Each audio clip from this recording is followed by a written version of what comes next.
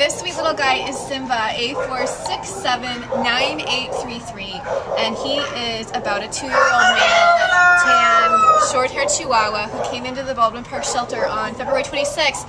Unfortunately surrendered by his owners because they couldn't afford the care that he needs. As you can see, he's got Demodex mange, which is non-contagious and easy to treat, but he does require some TLC and some veterinary care, and the owners that he had couldn't afford it. What they did tell us is that they've had him for about a year, and that he seems to be good with kids according to their experience. They say he hasn't been house trained and that he is good on a leash, which I can attest to. He is fabulous on a leash. He just prances around. This is a sweet, sweet boy.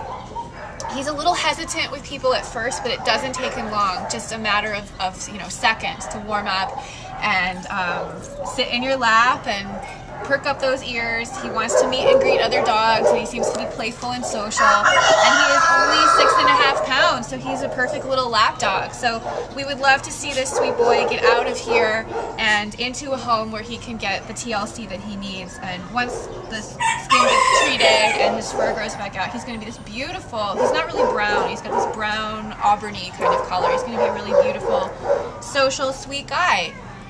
So please come meet Simba here at the Baldwin Park Shelter.